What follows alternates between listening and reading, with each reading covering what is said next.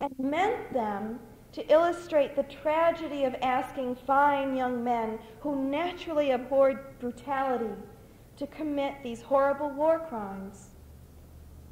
But the press twisted her statements beyond recognition, accusing Jane of saying that the soldiers were not brave and heroic, but merely half drunk.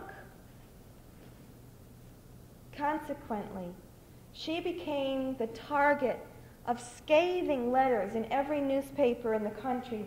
Indeed, an entire newspaper campaign was launched against her, the New York Times included. Jane Addams became very ill at this time, and she wrote, "During weeks of feverish discomfort, I experienced a widespread misunderstanding which brought me very near to self-pity, perhaps the lowest pit into which human nature can sink." She wrote, too, of how comfortable it must be to belong to the mass of unquestioning citizenry, and how lonely pacifists feel during wartime. She wrote, "We never cease to miss the unquestioning comradeship experienced by our fellow citizens during the war, nor to feel curiously outside the enchantment given to any human emotion when it is shared by millions of others. The force of the majority was so overwhelming that it seemed not only impossible to hold to one's own against it, but at moments absolutely unnatural. And one secretly yearned to participate in the folly of all mankind. The misunderstanding on the part of old friends and associates, and the charge of lack of patriotism was far easier to bear than those dark periods of faint-heartedness." Jane Addams was indeed a giant and is now a great name, about whom much has been written and much more should be. But she was also a woman who suffered and got sick when she was publicly ridiculed and misunderstood. She was a woman who had fears and who made mistakes. She was a woman who occasionally got discouraged and felt alone and afraid. Despite her greatness, then, her life can serve as a reassuring reminder when we feel afraid and discouraged, inadequate, that to be courageous means to be able to have all of these feelings and still continue in the fight for peace and justice. So let us celebrate the courage of this woman who came before us, making the connections between a variety of struggles, understanding that peace on earth meant more than the absence of war, that it meant justice for the poor and working people, justice for women, food for the children, love for one's neighbors. Let us celebrate the courage of this woman who dared to take a lonely stand and endured extensive public humiliation, and who kept going. Circle the room, searching. Are you the peacemaker? How will you answer? Before closing, I would like to comment briefly on the feminist notion of peace. Why, in celebrating the courage of peacemaking women, did I offer the name of Susan B. Anthony, known primarily for her work in women's suffrage, or Sojourner Truth, who championed the rights of blacks and women? Were they peacemakers? A few years ago, I wrote an article for a pacifist magazine about why the feminist movement is so leery of the peace movement. I suggested there that the peace movement has tended to delegate things like rape and wife battery to the shadowy realm of issues to be addressed after the world is saved from nuclear holocaust or after the revolution. The argument goes something like this. We can't afford to work on these admittedly crucial issues until we ensure the survival of the planet, or there won't be a world in which to have safe homes and safe streets. The peace movement has thus defined peace in a very narrow sense, meaning ridding the world of war, weapons, the bomb. It is thought in terms of issues which could be tackled one at a time in order of priority. Feminist peace activists would be inclined to see this point of view as fragmented. We would argue that the kind of a planet that can house an apartheid, slavery, or any institutional racism, or that can sustain the props of rape and wife-beating, is exactly the kind of a planet which must also have guns and bombs for tools of conflict resolution. We would be inclined to say that everything is connected, and that we can't talk about nuclear proliferation without also talking about how it's not safe for women to walk down the street. That the patriarchy's violence is found in our bedrooms and in the television commercials and in the churches which promote a concept of God described only in its masculine aspect, and in the toy stores that sell toy guns to boys and Barbie dolls to girls, and in the movie theaters which offer over and over and over again images of women as victims for our entertainment. The patriarchy's violence is found in all of these, as well as on the battlefields and in the Pentagon boardrooms. This doesn't mean that each one of us can work on each one of these aspects of violence, but it does mean that it's essential we understand the connections. For example, when I say that I work for peace on earth, I'm usually referring to my work in the anti-rape and the battered women's movements. For certainly there could be no peace on earth while women are still being raped on the streets and beaten in our homes. Indeed, the violence in our homes increases the tolerance for the violence in the rest of the world. It is crucial that we begin to understand peace to mean not only an end to war, but an end to all the ways that we do violence to ourselves, to each other, to the animals, and to the earth. This is something which I think is going to be repeated a lot during this week at the conference. According to your programs, Weaving Peace encompasses a broad perspective on peace issues, focusing on the role of women in the global peace movement, nuclear arms issues, interpersonal peace, peace education, peaceful lifestyles, and inner peace. Wow, this is going to be some conference. We'll talk about all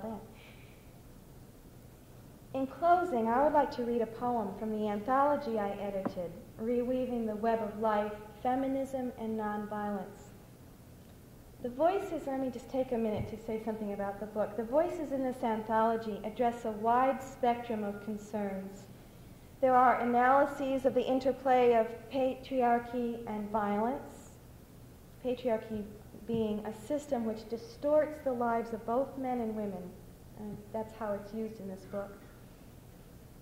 The interplay of war and rape, historical accounts of women's involvement in the abolition, suffrage, anti-lynching and civil rights movements, and personal accounts of feminists in the peace movement. The poem I'm going to read is by Ellen Bass, who is a West Coast poet. And this poem weaves together images of the many faces of violence which engulf our lives, especially the threats of rape, nuclear power plant accidents, and nuclear holocaust. But this poem transcends the bleak vision with a powerful fantasy of women unleashing all the rage in our hearts and then gathering the whole world again into our strong arms as we dance victorious in celebration of life. And I do want to warn you, this poem really does bring you down, but hold out, because I'm not going to read the whole thing because it's really too hard to read it. I just read the first 3 parts. It does really reach a very healing, wonderful vision, so hang on. Our stunning harvest. 1. She recognizes miner's lettuce, nibbles its round leaf. Her father asks, "Do you know not to eat the other plants?" She nods her head solemnly. We have taught her not to swallow pits of cherries or olives. She spits them out bald and repeats, "Could make a child sick." And walking, when we hear a car, she runs to the side of the road, stands stationary until it passes. But how do I protect her from men who rape children, from poison in the air, from nuclear holocaust? I walk this road, oak trees, eucalyptus, blackberry bushes in white flower, the hard green fruit pushing out behind the blossoms. The first time I have walked here alone since that day almost 2 years ago when I carried her in my belly the morning before her birth. It was dustier then, drought, the smell of hot clay and stillness in the tall Queen Anne's lace. Today the breeze is cool, but the dread, the urgency etch my pleasure like acid. At night I lie in bed imagining what I will do if attacked.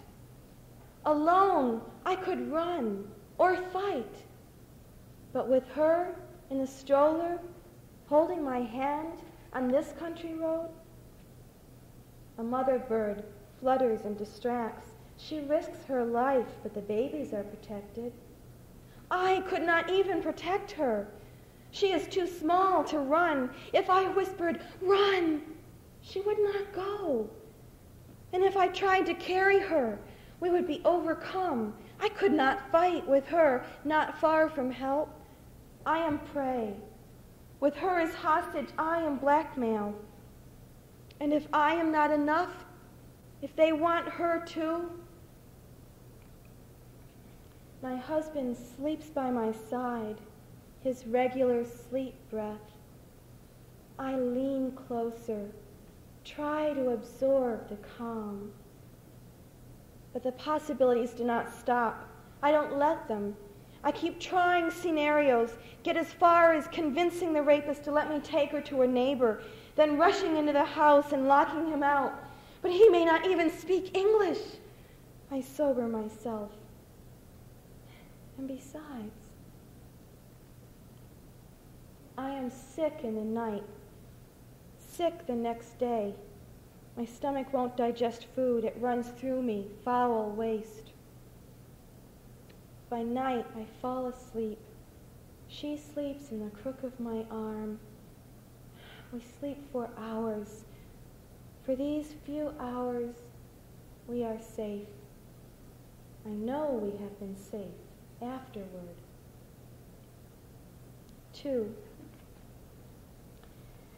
Yesterday I read they tried to kill Dr. Rosalie Bertel, a nun who researched radiation-caused cancer. Here, the Resource Center for Nonviolence is shot up, tires slashed. My husband is limiting his practice so he can work against nuclear destruction. He says, "We may be in danger, you know. If the steering on the car ever feels funny, pull right over." He's had the lug nuts loosened before. But we both know this is not the greatest danger. Radiation from Love Creek, Church Rock, Rocky Flats, 3 Mile Island, West Valley, Hanford. We live near the San Andreas Fault. An earthquake and the Diablo Canyon plant could kill millions. And bombs. Trident, the draft beginning again. Who are these madmen whose lives are so barren, so desperate, they love nothing? What will it take to make them change? What will it take? What will it take to make me change? I still use plastic bags from Dow Chemical. When am I going to stop? 3. I want to talk to the president. I want to go with other mothers and meet with the president. And I want mothers from Russia there, and the head of Russia, and Chinese mothers and the head of China, and mothers from Saudi Arabia and Japan and South Africa, and all the heads of state and the families of the heads of state, and the children, all the children of the mothers. I want a meeting. I want to ask the president, is there nothing precious to you? And when the president explains how it's the Russians, I want the Russian women to say, oh, we don't want war. I want all the women to scream, we don't want war. We, the people, do not want war. And I want the president to admit that he wants war. He wants power and money and war more than he wants the lives of his children.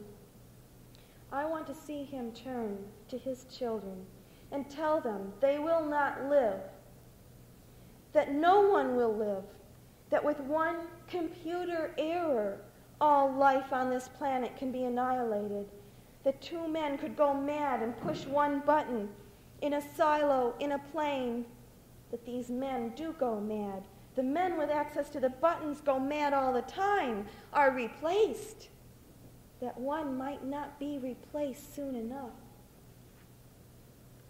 I want each head of state to tell his children what will happen if any country sends a thermonuclear bomb.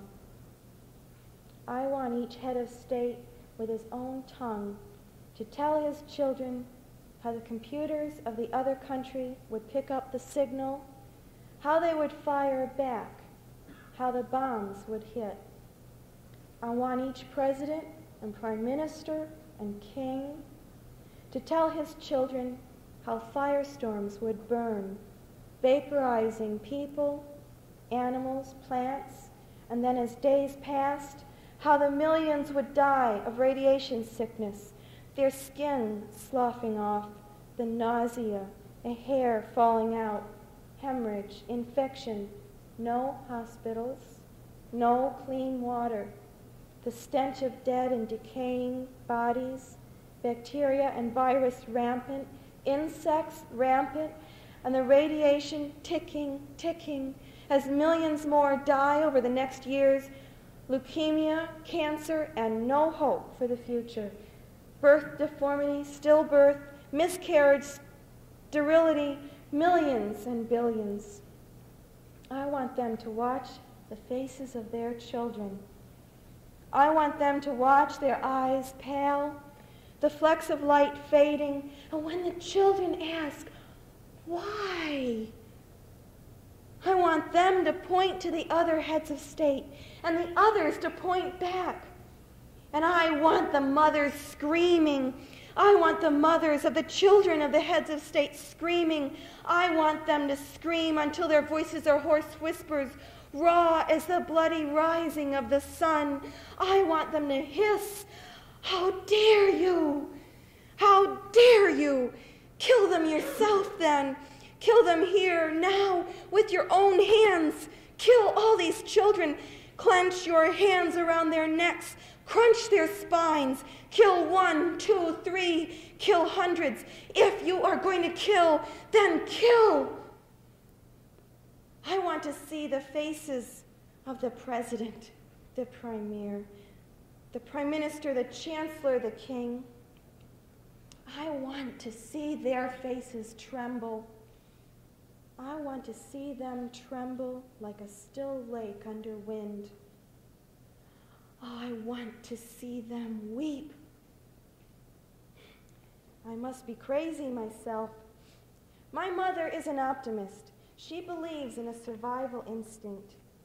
She has read the statistics, knows plutonium is poison for 500,000 years, but she does not think of these things.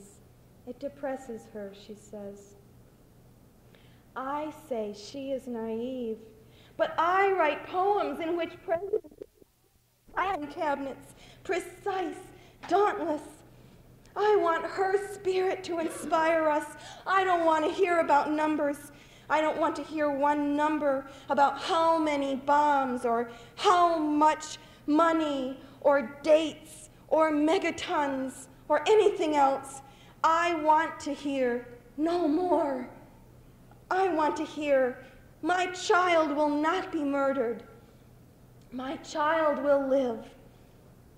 I want to dance victorious, to dance and dance, ring around the rosy with no one falling down, no ashes, no ashes. I want no ashes from my child's tender head. I want to dance. I want to sing. I want to kiss all the heads of state, all the mothers, every child. I want to kiss them all and dance the hora, dance the mazurka, the waltz, the tribal dances, bare feet on red clay, on white sand, on black earth. Dancing, kissing, singing, dancing, dancing until our legs are strong, our arms strong, our thighs, lungs, belly strong, until our voices are loud, clear, and vibrant with the wind, until we ride the wind, until we ride home with the wind, flying, flying, laughing, kissing, singing, cackling, our children tucked under our wings, safe, safe, we are safe. We are so strong. We can protect our children.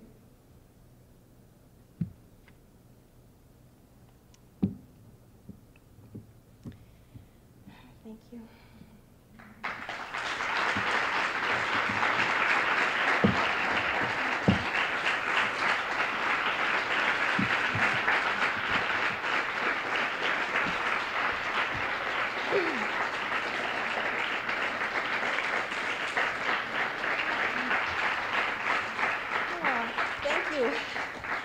That's a tough one. I used to really not be able to read that because I could never get beyond that part about the little red sneakered feet. Really couldn't make it, but I'm getting there. So.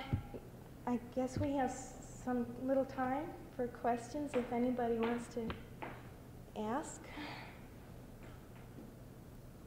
It's also just fine with me if you don't. Seriously.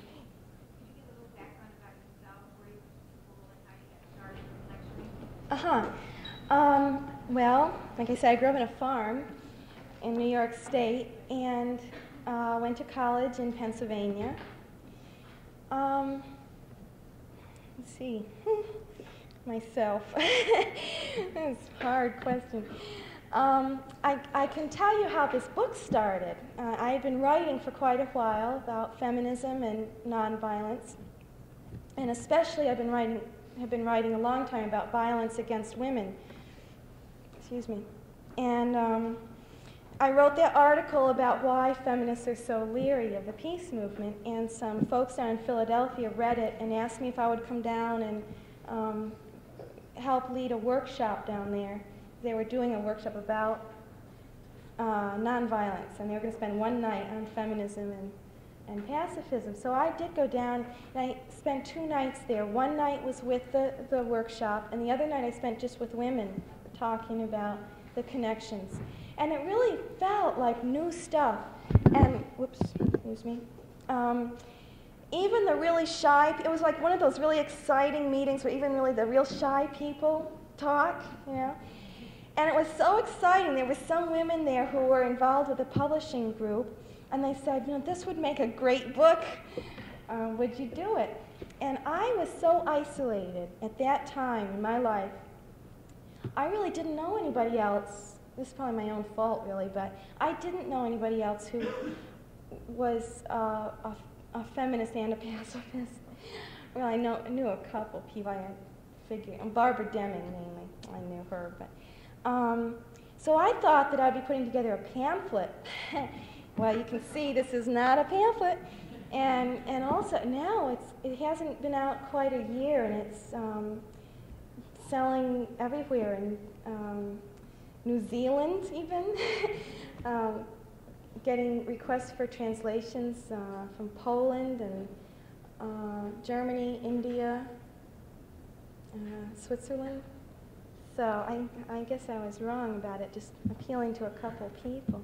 And it's really been good for me because now I'm getting a chance to meet people, and I don't feel so isolated myself anymore. I think, I'll just add this, I think the reason I felt so isolated, part of the reason was in the community that I'm mostly involved with, the community concerned with violence against women. It's real hard to be in that and become a pacifist. I mean, really, you just want to kill is really the real feeling, and I had that feeling too. But I became a pacifist, so I kind of went a different route. I became a pacifist while I was involved in that because I just don't want to help bring about any more violence on this earth. You work in a rape crisis center for one day, and you really heard enough about violence. So, any more questions? Well, I will be here all week, so I hope you're not shy, because I don't know anybody else in Iowa. So please, come up and talk to me. Really would like that. Okay, thanks a lot, everybody.